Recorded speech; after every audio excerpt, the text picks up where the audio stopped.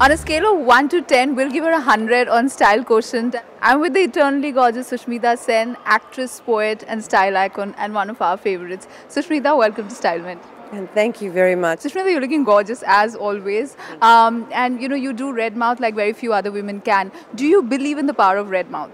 Oh, absolutely. But this one is called Wild Ginger by Tom Ford. It is the thing about our skin color is that I think really fair and white women look lovely with red.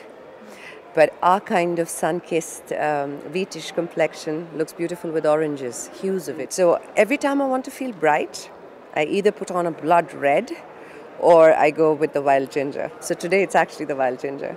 I definitely believe in the power of it, to answer your question, for the simple reason that a woman's mouth is as expressive as her eyes. And when you give it a color, you give it a temptation.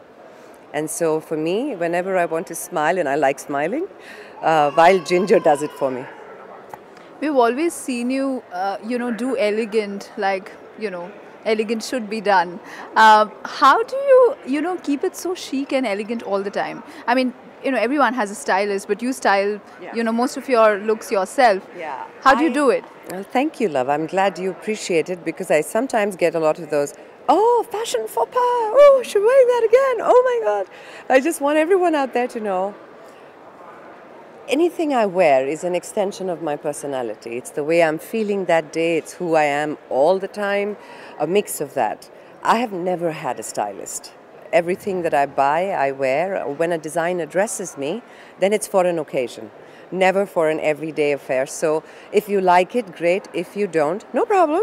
You like something else.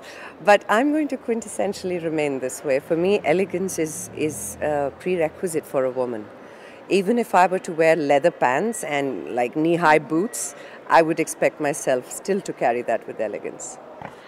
Everyone who's been watching you for so many years now, we all know the romance that you have with black, and today, you're wearing all black. So tell us a bit about your love for the color. Well, thank you very much. Yes, it is true. It's been 18 years in the limelight, 19 to be precise, and black still remains my favorite color. I think the thing about black is it's a forever thing. It's a forever romance. It's classic, it's elegant, it's powerful. And if you believe that this whole universe was born from a black hole, then the color was still black. So from nothing to everything, black and white are the two colors that I believe are very eternal, ethereal and powerful. We can't take our eyes off the spunky animal printed clutch that you're wearing. That is also the other thing that you prefer, we've noticed. Yes. So why don't you talk about your second love, which is animal prints? Yeah, it just kind of complements the animal in me. Are you a tiger? Are you a zebra? Are you a leopard? No, I may look like a giraffe, but I'm still not a giraffe. I think I'm a blend of a lion, a tiger, and a leopard, and basically the cat family, but bigger than the meows.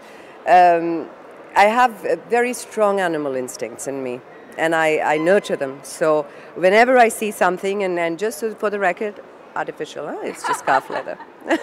But I like the print very much, and I've always promoted it because I feel like I'm touching a part of myself, which is uniquely expressing the animal instinct in me.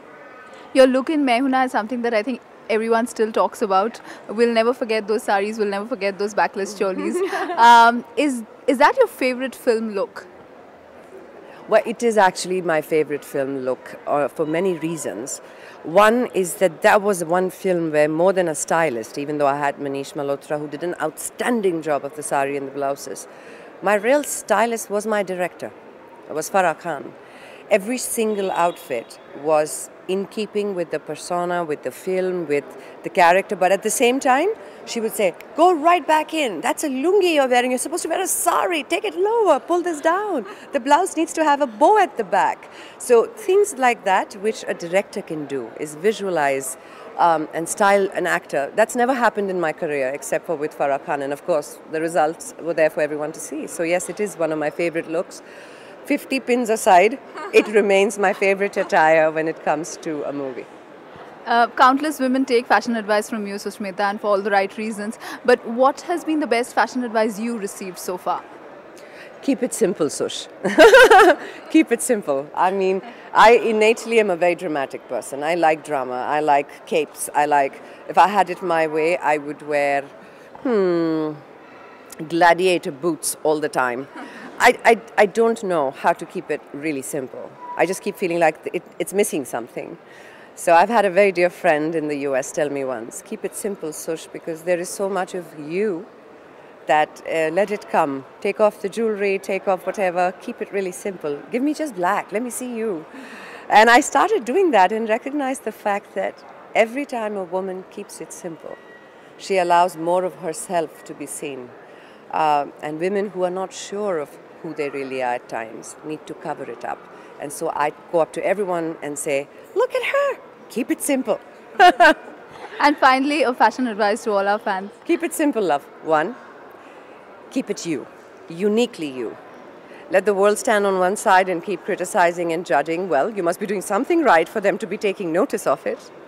But at the end of the day, if you're not happy, not comfortable, not feeling the best you can feel, then, well, you've just wasted fashion, style, and more importantly, yourself in the process. So don't allow that. Smile a lot, enjoy yourself, look fabulous, and remember there is only one of you.